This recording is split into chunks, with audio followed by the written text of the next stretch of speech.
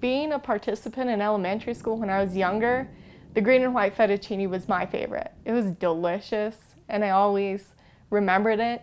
But then it was even more exciting. A couple of days later, we had it in the cafeteria for everybody, like for lunch. I thought that was one of the best days besides Frito Pie Day. It was a green and white fettuccine day.